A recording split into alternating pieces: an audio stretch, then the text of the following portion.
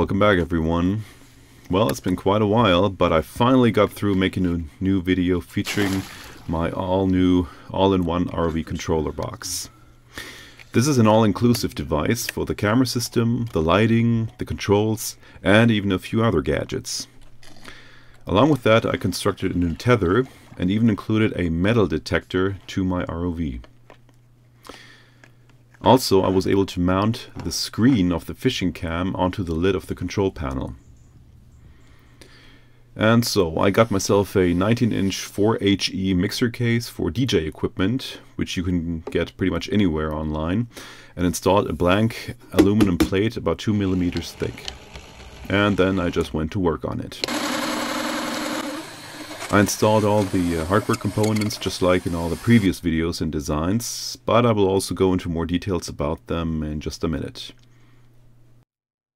And since the lid of the case is detachable, I had to install a makeshift metal bracket to improvise a closed hinge. That way the lid stays attached to the case at all times.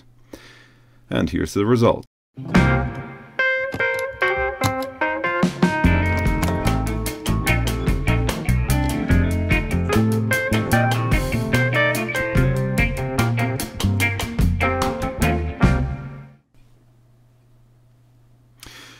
This is an overview diagram of what is going on behind the plate. Let's start with the power. Since I installed 3 large 1100 gallons per hour bilge pump engines on my ROV, drawing up to 5 amps each, I installed a power pack for each engine. Here in the top right hand corner you see 2 power packs in conjunction to power the main thrusters.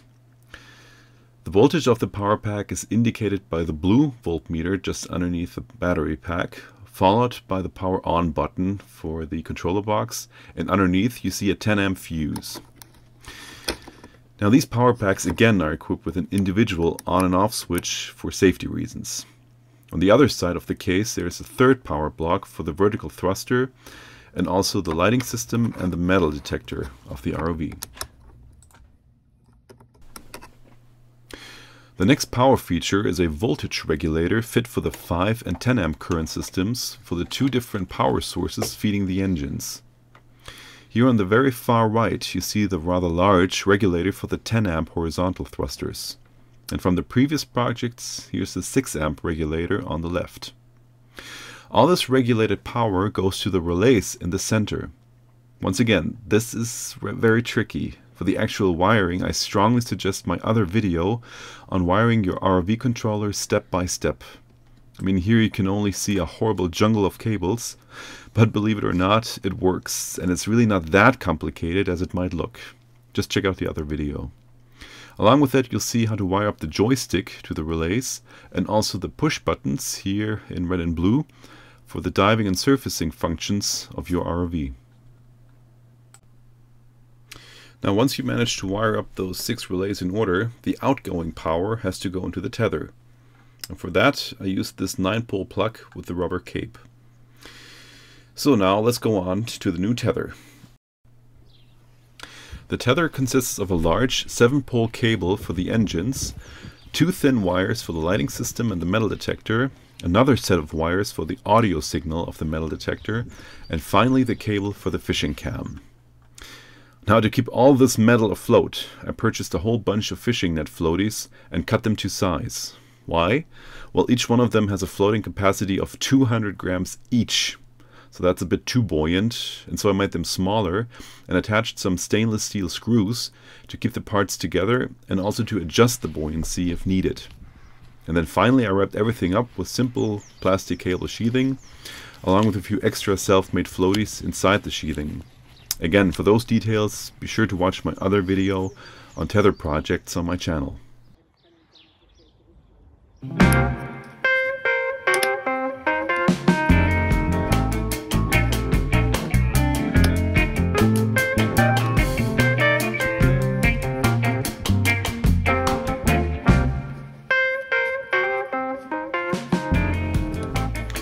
Now let's go to the details of the video system. For this is what using a fishing cam separately on my ROV looked like. The screen was installed in a small separate case with an upright lid. making it very hard to see the actual screen, and also making the handling of the controller box along with the video case rather uncomfortable. So, disassembling the screen from the yo-yo case is quite simple. All you need is a screwdriver. By doing so, you release the cradle of the screen inside the lid.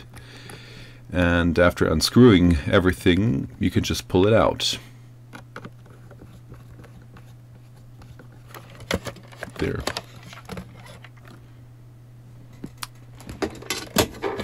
Boom. Ironically, it seems like the cradle seems to be designed for just this purpose. The screws in the yo-yo lid just broke through the frame of the cradle, but if you jimmy the screen out of the cradle with a thin plastic card like so, you'll find that there are pre-cut holes in the back screaming out, "Install me properly!" And so that's just what I did. Got a couple of small screws which are not long enough to penetrate through the lid of the new case. Just put them right here into place where they belong, obviously,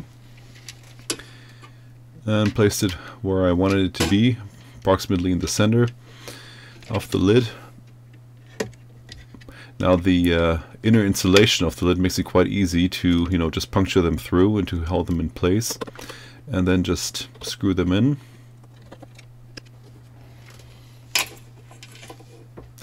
Tuck the screen back in, and that's all you have to do. It's that easy.